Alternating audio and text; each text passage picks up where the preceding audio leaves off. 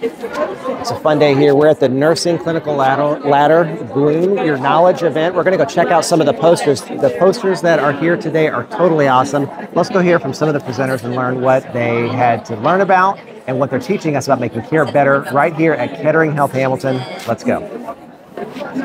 Let's first hear from Theresa Lynch, who works on the inpatient rehab unit at Kettering Health Hamilton. Let's hear about her project. Theresa, tell us about what you worked on. Sure. My coworker Tasha Wilson and myself got together and decided that we had a need for education on documentation of bowel and bladder and the importance of what that relates to a rehab patient that's going to go home and how important it is to find out those things that are causing them to possibly be incontinent. Okay. And then we worked with our staff on education.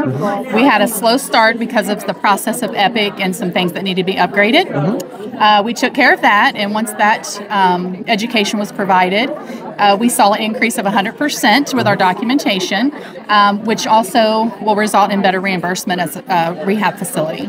So we can work with our patients and learn the barriers that will cause the incontinence and work with them in their therapy with occupational therapy and physical therapy to improve that for better outcomes when they go home. Yeah, well, Theresa, it seemed like incontinence and those things would really get in the way of being able to participate in therapy, because inpatient rehab is all about getting patients better and getting them back to their daily living. That's true. So that's an excellent improvement in the, so great job. Awesome. Great work. Thank you.